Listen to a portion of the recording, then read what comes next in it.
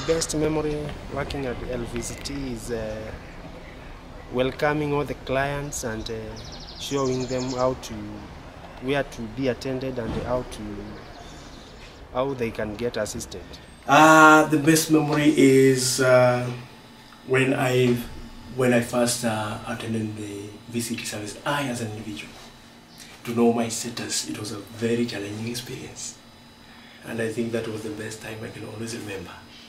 Of course, one of the greatest highlights that I have is personally is the fact that I was part of the team that, or rather actually I was the team leader of undertaking a 10-year exhibition for LVCT, showcasing what we have achieved for the last 10 years. That is the greatest highlight of my life here at LVCT, having been here for the last 4 years. Okay.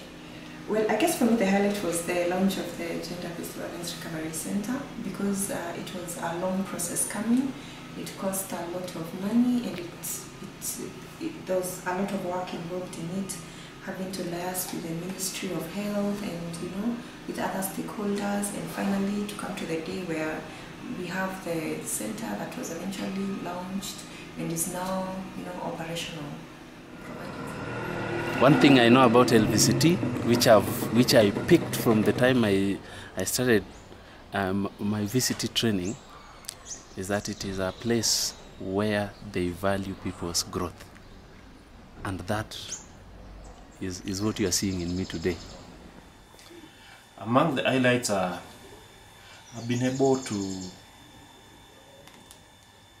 attend different functions like conferences, get some awards, and also interact with different people from different countries, like the volunteers who come in. Some of my highlights at LVCT is it's a very young organization in terms of the ages of staff that we have here. It's a very dynamic organization. There's always very fresh and new ideas going on because people are thinking over time, and a lot of the young people always have a lot of ideas. So I really enjoy working here because it's even though you're doing kind of the same work, it's never the same every day. You're always learning, there are always new things. It's a very organization that's very responsive to change, and things don't feel static. And at the same time, there's a lot of freedom to think and freedom to bring in ideas and implement them and try them, which is very exciting. So I enjoy the flexibility of everything. And one incident I'm happy about is that there's a client who came in my session, and she was to commit suicide within a week.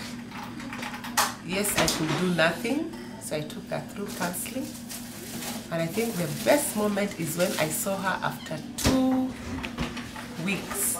She came back and told me, "Esther, having talked to me, I feel like I want to move on with life."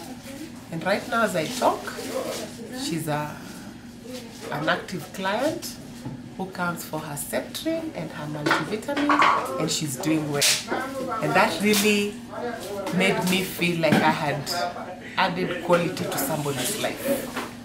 Yeah.